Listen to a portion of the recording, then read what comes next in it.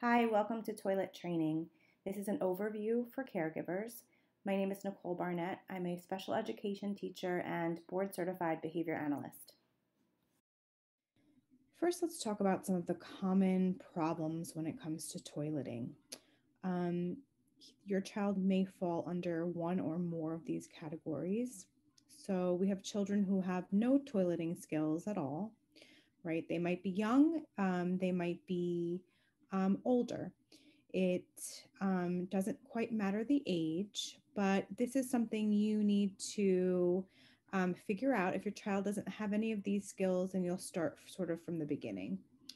The next is that your child might already be on some sort of schedule. So they may be schedule trained, but they don't initiate using the toilet on their own or request to use the toilet when needed.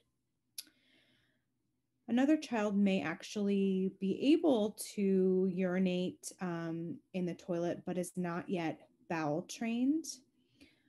You also have children who have something that we're calling diaper rituals, where perhaps they really only like to have bowel movements when their diaper is on. You also have some children who are afraid to sit on the toilet. They may have had some more negative experiences in the past with toilet training, and now they're refusing to sit on the toilet at all. And then you have some school-aged children who you don't want to be wearing a diaper at night, but they're consistently having accidents in their bed throughout the night. And we'll go through each of these common toileting problems today. There are generally three components to toilet training. The first you'll be doing is increasing their fluid intake. The reason why we do this is because we want to start teaching, and we want to have a lot of teaching opportunities.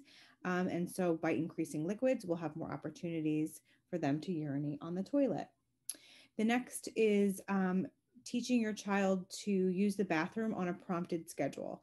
So using the toilet on a consistent basis, you will be prompting them to do so, and you'll be teaching them how to sit on the toilet, and you'll be reinforcing them for voiding. And the next we'll go through is how to deal with accidents. There are a variety of ways to do this, and I will be teaching one of those ways today. So increasing fluids. So first you're going to sort of pick out one or more of their favorite liquids. So this could be apple juice, this could be water, this could be, anything that they really like that's going to increase their liquid intake. Liquids should be offered throughout the day, as long as you're home and you're focusing on toilet training. Again, as I said before, it is to increase the toileting opportunities. The more opportunities we have to urinate, the more teaching opportunities are available. If you plan to leave the house, you want to definitely taper off those liquids beforehand to either decrease the chances of having an accident or hopefully preventing them entirely.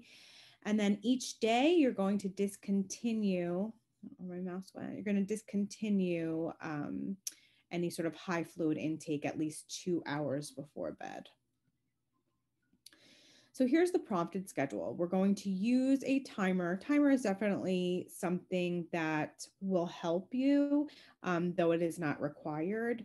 But even if you can set the timer on your stove or on your phone, you just want to establish a schedule. Now, at the end of each interval, and as far as the scheduled interval, I want you to start with at least 30 minutes. So every 30 minutes, you're going to be prompting your child to ask to use the bathroom and prompt them to go to the bathroom.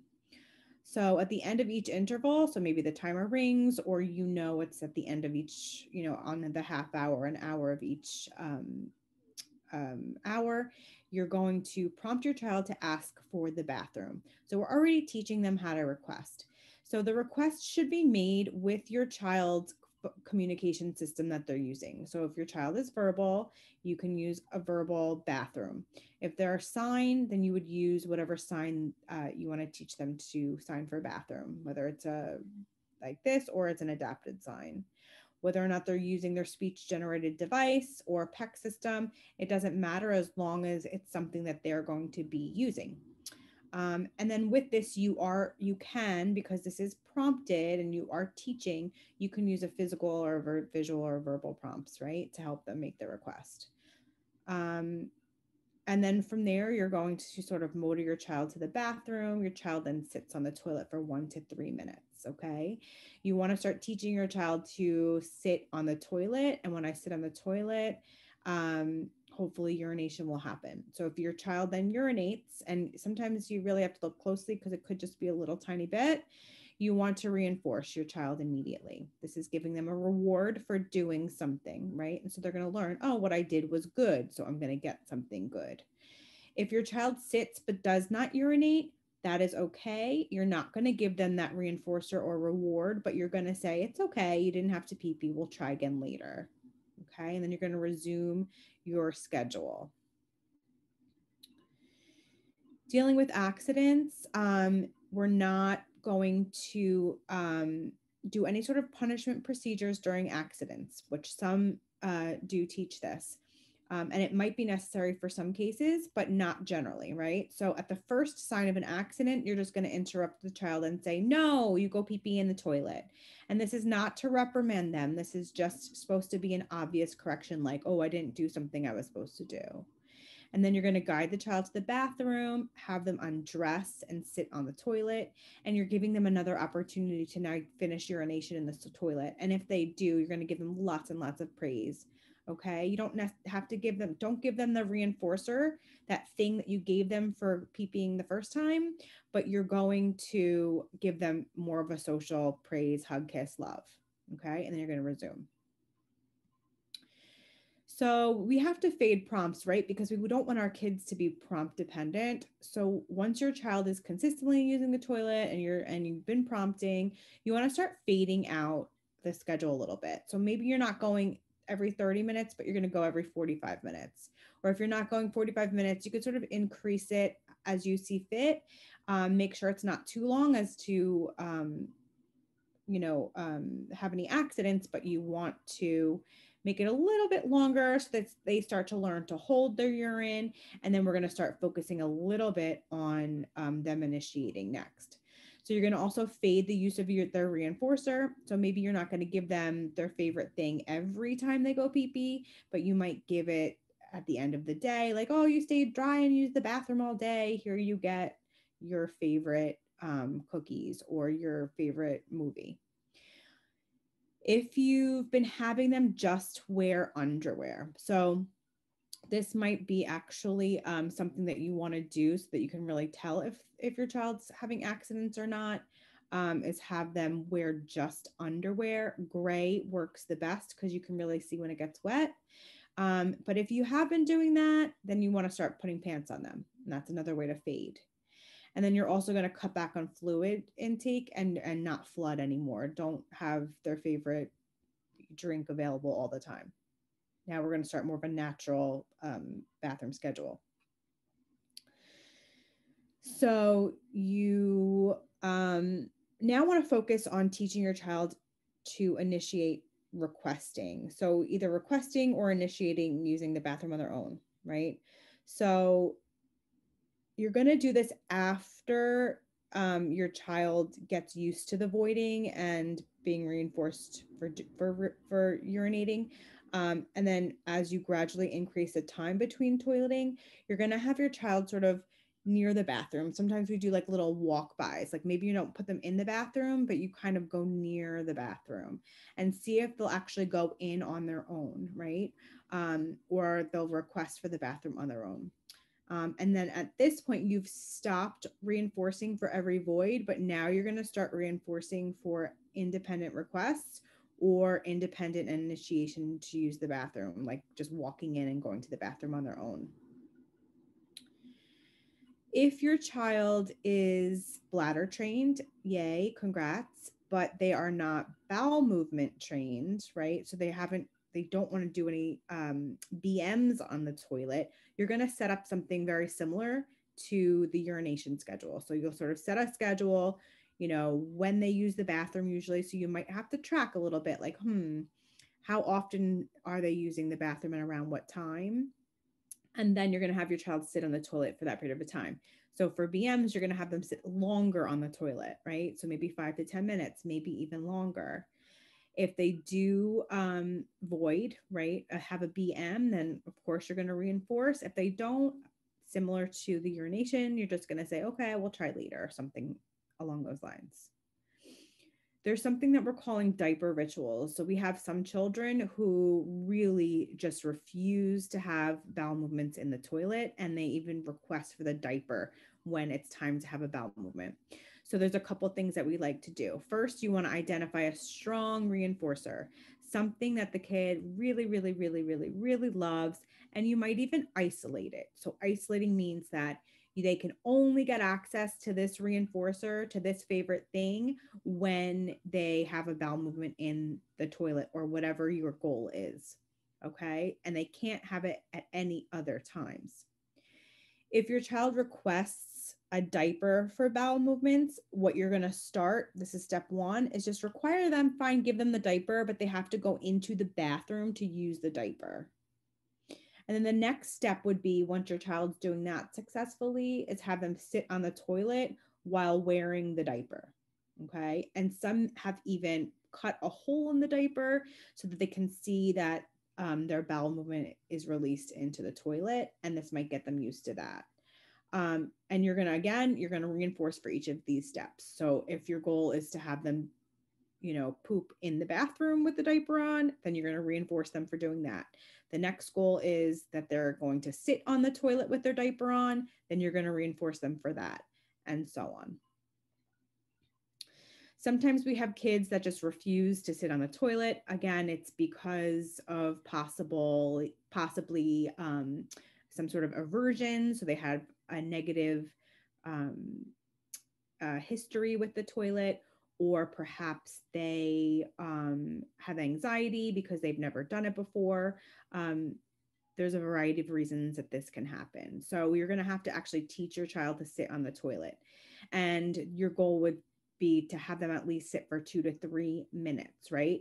But we're going to start small. So first, again, you identify that reinforcer, that awesome thing that they love, and you may want to isolate it, okay?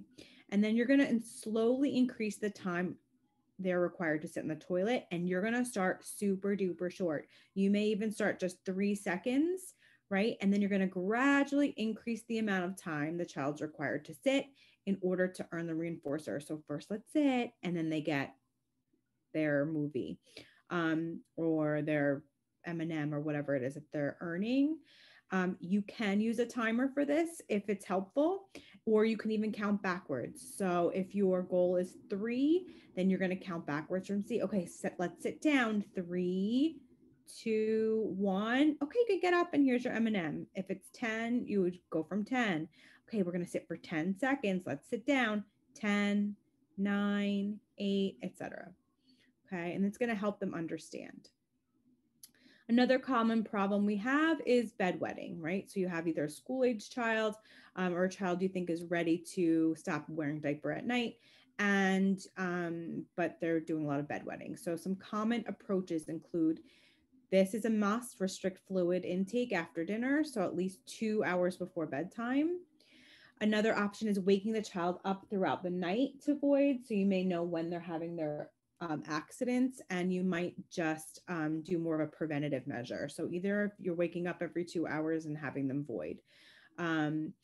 Another common approach is using reinforcement for remaining dry at night. This should be a must anyway for the beginning, right? So they wake up in the morning, whether or not you've been waking them up throughout the night to void and restricting, all these 3 things can be done together. So if they wake up in the morning and they're dry, they should get some super duper duper duper duper awesome thing for doing that, okay? Some other less common approaches is this use of a bell and pad device, and it's just sort of is a pad that you put on the bed, and it sounds an alarm when the bed gets wet.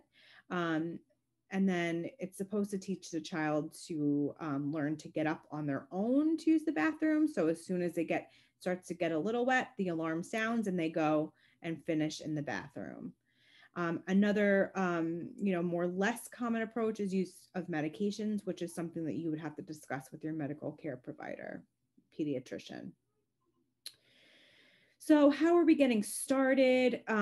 Here's a quick supply list, right? So you want to have your favorite drink for flooding. Just a tip, salty snacks, right? So salty snacks increase thirst and then fluid consumption. So a lot of times when I do potty training, I make sure to have some salty snacks out and ready. You want to pick your rewards. They're called reinforcers. So your child's favorite items, snacks, activities, and you're going to use those to reinforce for all the stuff that they're learning. And then you want to have on hand many different changes of clothing and underwear ready and available. And then you could have a timer, and that's something that's optional, right? So sometimes this stuff doesn't work and you need a little bit more guidance or specific detailed plans for your child, or even just simple troubleshooting, right? Please feel free to contact me and I will help you with some of the issues that might come up. Sometimes we need more individualized plans, and that's okay. Again, you can contact me at nbarnett2@schools.nyc.gov for a little bit more support.